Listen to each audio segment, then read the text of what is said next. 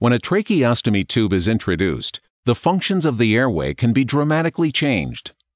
Some tracheostomy tubes have a cuff to assure that all air moves in and out through the tracheostomy tube during mechanical ventilation.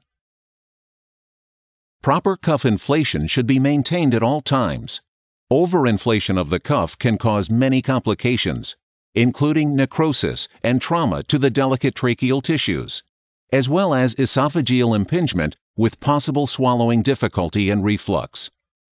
Proper cuff inflation is best achieved by measuring the pressure in the cuff with a manometer. Even with proper cuff inflation, complications arise when airflow bypasses the upper airway, mouth, and nose.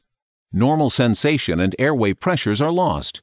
As a result, tracheostomized patients have diminished or absent functions of the aerodigestive tract. Absence of airflow through the vocal folds leaves patients without the ability to speak, causing significant frustration, anxiety, and distress. For children, losing the ability to use their voice during the critical early years of development can lead to significant speech and language delays. Patients with tracheostomies also have reduced senses of smell and taste, which can lead to poor appetite and compromised nutritional status, sometimes requiring supplemental feeding through a nasogastric or PEG tube. In addition, many of these patients have difficulty swallowing and aspirate. The cuffed tracheostomy tube may anchor the larynx, interfering with laryngeal elevation, epiglottis inversion, and airway protection. Because air escapes through the tracheostomy tube when the vocal folds close, positive subglottic pressures cannot be generated during swallowing.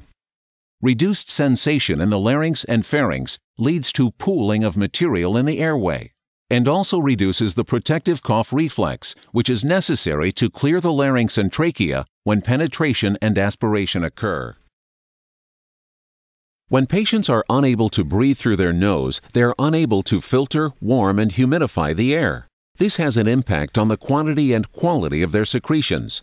Because patients cannot sense these secretions and generate the necessary pressures to cough, secretions accumulate in the airways, requiring suctioning by a caregiver and increased risk of trauma and infections. An open tracheostomy tube does not allow a patient to generate positive end expiratory pressure or physiologic PEEP.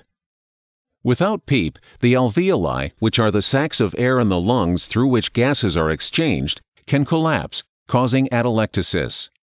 Significant atelectasis results in decreased ventilation and oxygenation.